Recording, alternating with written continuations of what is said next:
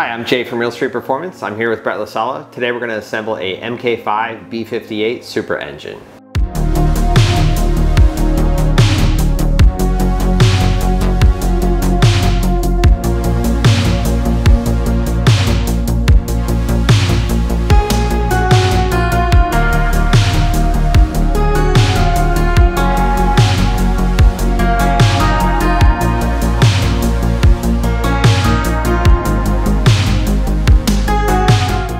So most of you are aware that the MK5 Supra is a BMW partner program with Toyota. So that means the engine that's in the MK5 Supra is just a BMW B58, which is an evolution of their inline six engine.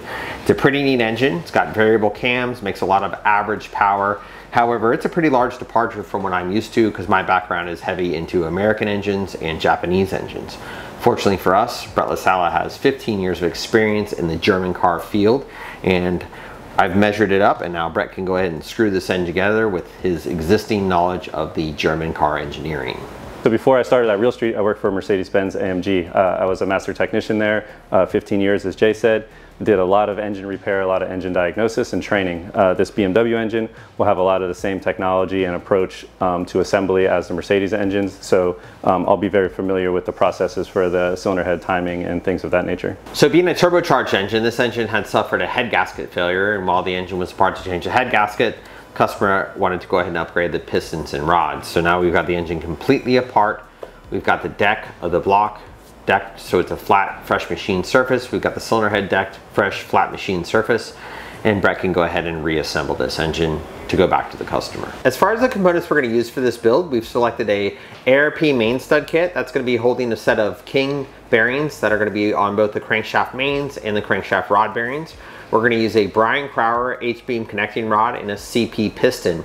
We're going to hold that head in place with an ARP head stud kit and a Cometic head gasket. So this will be an engine that's kind of fortified or forged and ready for more boost and more power.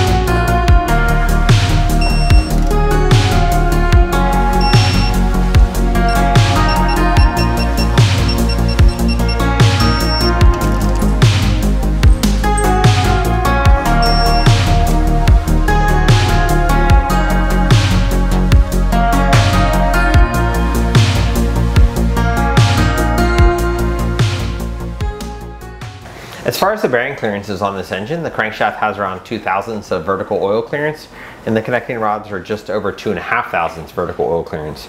Really similar to the clearances that the engine had when it came apart, because we measured that stuff as kind of a baseline. If you're working on an engine that you don't know what to do with bearing clearance and the engine bearings look good, it's best to start off around where they were already living. As far as the coating on the bearing, this engine did have a coated rod bearing from the factory because of the auto start feature. So we went ahead and continued that with the King coated bearing.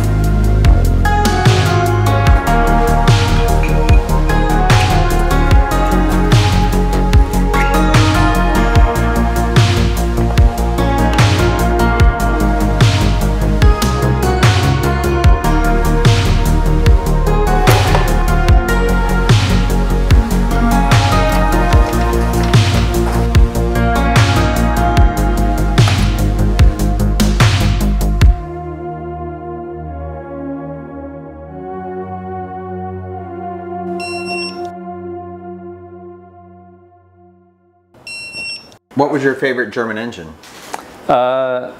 It's probably the 156 engine, which was the 6.3 liter naturally aspirated V8 that came in the AMGs from 08 to I think like 15 or so that engine ran. But mainly because I got to be one of the first people to build one or assemble one. We had oil consumption issues with the engine the first year or so of production. The cylinders were too slippery. They had a spray-in liner that was really low friction to promote NA horsepower. Okay. And if they didn't get the ring sealed, basically during break-in of the engine, they would just drink oil. How much oil? 2 quarts, 1,000 miles. Whoa. Yeah, that's excessive. Yeah, so I got to kind of be involved with the first diagnosis of why this was happening, because a lot of problems happen in the States aren't happening in Germany because of fuel, climate, a lot of things. So then the US has all these problems and they're like, you guys are the problems.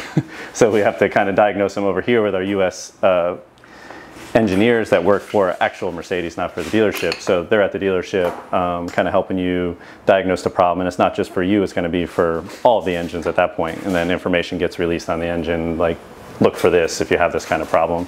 So I got to put pistons and rings in one of the very early versions of that engine. And I just remember because there was no work instructions, we had some documents sent over from Germany that was all in German. And the engine was really expensive and new to us at the time because it came in, you know, it was really high end. Like this was the latest technology in 2008. It was pretty high end. And the cylinder, how expensive was the engine? I think the whole engine, if you had to buy one from Mercedes, was $100,000, which the car was barely that much money. So it's it was a big feat to work on it because if you did something wrong or messed something up, I think the cylinder block was 60,000. So it was a little nervous at first doing that one, and then kind of came partial at an engine. And then after you do a few of them, everything, you know, becomes more simple. Right. And you know, I was the 156 guy, so we were putting pistons in them a lot at that point. Right on. Did they? What was the fix? Well, they had a different piston ring. So we got pistons came with the rings on them, ready to go. We took the engine apart, slid it in, and ran it, and it was fixed. So is they increased tension? It was either, yeah, they didn't actually, a lot of times they don't tell you the very final fix. So, you know, you're kind of looking at it, trying to determine, okay, what'd they change? You know, was it the tension, was it the material? But basically, it was just too slippery the first go around. That's pretty cool.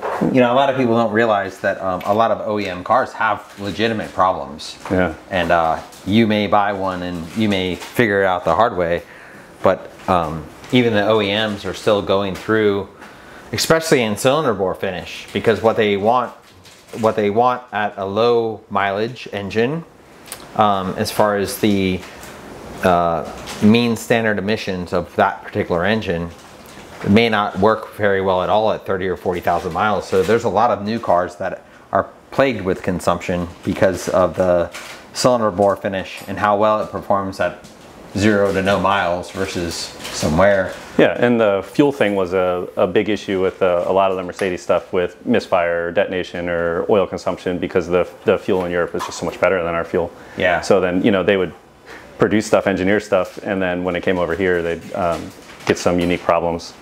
Yeah, no, I've worked with customers around the world that they have really terrible fuel, you know, like really terrible fuel, and you see it in the bore wear.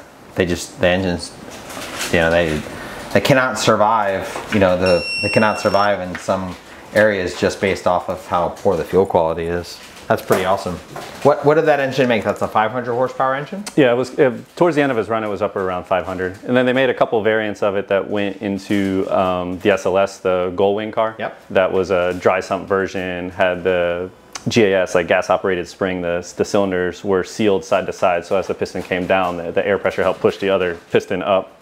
Oh, wow. And a lot of neat things. I think that one made almost 550 or so, and had a dual throttle body plenum intake with these long runners over the valve covers. It was pretty neat. That's awesome. And then turbochargers took over, and something turbochargers.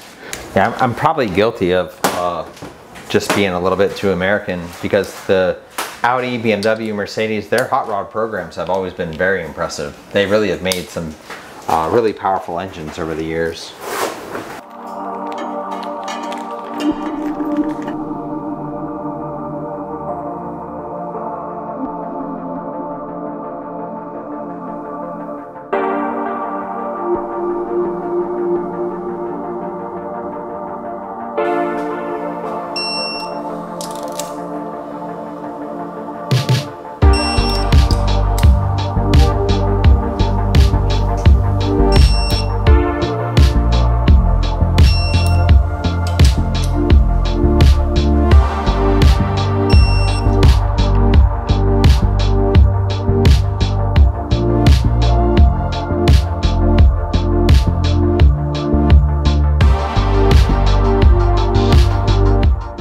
We went to install the oil pump. We noticed that it was making contact with the ARP main stud. We went ahead and clearanced that. This is a common issue in installing aftermarket parts into a factory engine. All the factory parts were designed to go together. So when you introduce aftermarket parts, sometimes you'll run into issues like this.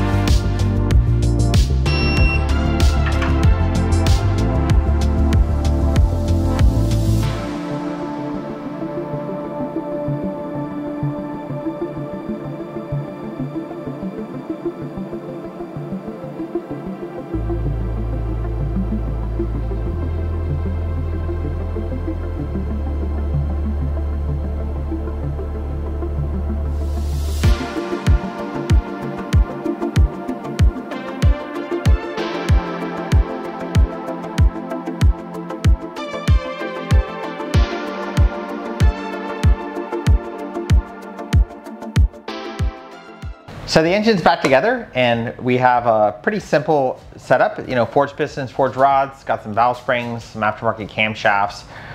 The bottom end was not a complex piece at all. The top end uses some special service tools. Brett, anything with the special service tools or the valve train or differences between this engine and the Mercedes engine? So the timing procedure was pretty much the same. The tools are different. They're going to be unique to this engine specifically, and you're going to want to use BMW tools. A couple aftermarket companies that are pretty good. But the procedure for the timing is different than any other style of engine, so it's pretty unique if you're not familiar with it to know how to do that. So the B58 and the MK5 Supra has been on the scene for a few years now. There was some initial pushback because it's not a Supra. I'd like to hear in the comments section of how you guys have worked through that. Is there a higher level acceptance for this vehicle now that it's proven to be not only a fun car, but a very fast car? So we'll see you in the comments. Thanks. Have a good day.